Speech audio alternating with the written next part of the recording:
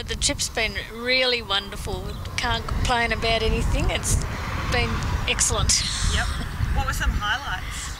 I think when we were at White Cliffs, we were kidnapped by one of the locals and shown his underground mine and his open cut mine, and he also took us to one of his friend's place who happened to be next to Turian, and that was pretty good. For awareness, that's why we did it, for people's families and friends and cousins and it seemed to really work, and it's a bit frightening the amount of people come forward and told us what's happening. We're up to 25,500, but we do have in our little tin on front of Chugga. I think that's got quite a bit of money in that, so there's still a bit to count, and our web page link will be opened until about the 7th of December, so there's still plenty of time to make a donation.